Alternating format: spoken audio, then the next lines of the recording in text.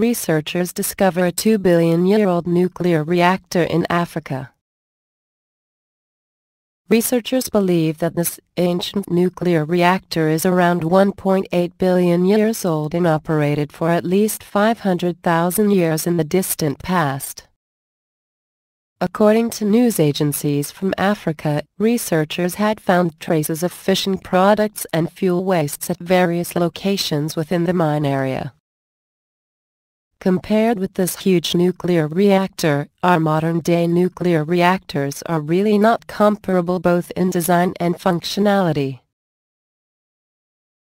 According to studies, this ancient nuclear reactor was several kilometers long.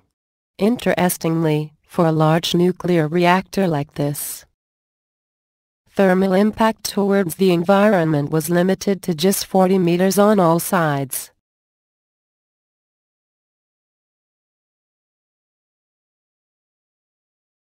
Researchers have dubbed the nuclear reactor at Oklo as a natural nuclear reactor.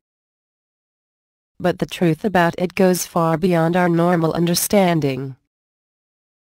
Some of the researchers that participated in the testing of the nuclear reactor concluded that the miners had been enriched in the distant past, around 1.8 billion years ago, to spontaneously produce a chain reaction.